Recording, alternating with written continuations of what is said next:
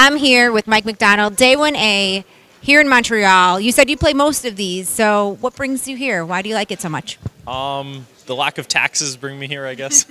I've honestly never played a WPT in the States. I play most of the Canadian WPTs. And what do you like about the city here? I love Montreal. It's one of my favorite cities in the world. I like the food. I like the people. I don't like the weather, but overall, it's just a fun environment here.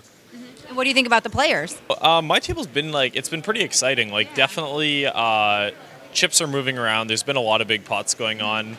I was kind of expecting, day 1A, a lot of people wouldn't be in, and it would be a small field. And I was kind of expecting a very just sort of nitty, passive, reggy table. But there's definitely a lot of action going on. Okay, all right. And how are you adjusting to that then? I'm just kind of sticking to my game plan.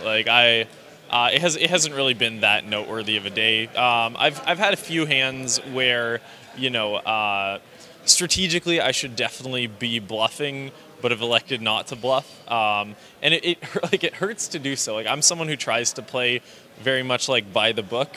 And I try to, be able to, in any spot where I could bluff, I want to have value bets. In any spot where I could value bet, I want to have bluffs. And there have just been several hands today, actually two, but there have been two hands today where if I'm bluffing with a single hand, I have the hand I'm most supposed to bluff with, and I elected not to.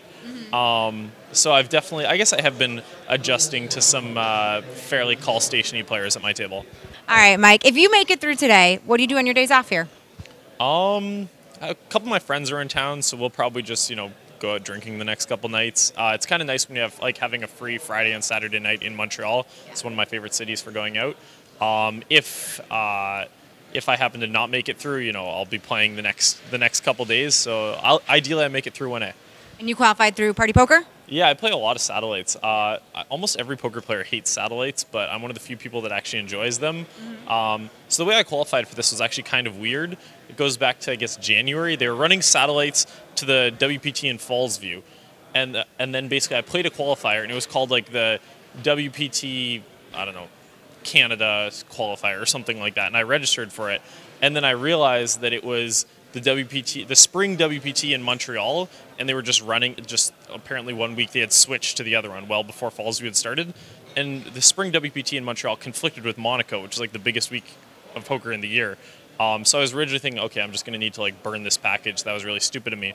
But they allowed me to change it to this WPT, so that was pretty accommodating. And yeah, it was. I was originally just thinking I just lit that 5K package on fire or something, but it's nice to get to play this one.